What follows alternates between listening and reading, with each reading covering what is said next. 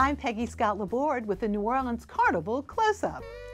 Bacchus and Endymion have become what we call super Krewes, two of the biggest in all of Carnival, but both started out much smaller.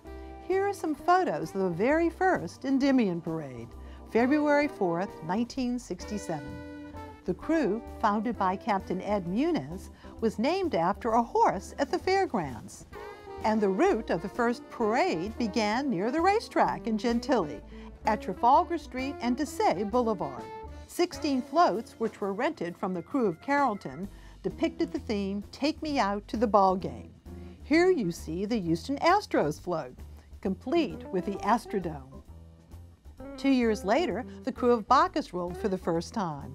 The men behind it, including founding captain Pip Brennan, wanted to bring more visitors to the city, with bigger, more elaborate floats and a celebrity monarch. These are pictures from the first Bacchus parade, February 17, 1969. While the floats are nothing like today's, they did feature more animation and lighting than old-line Krewes of the time.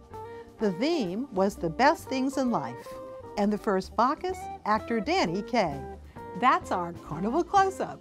More to come throughout the season here on WYES, our Facebook and YouTube pages.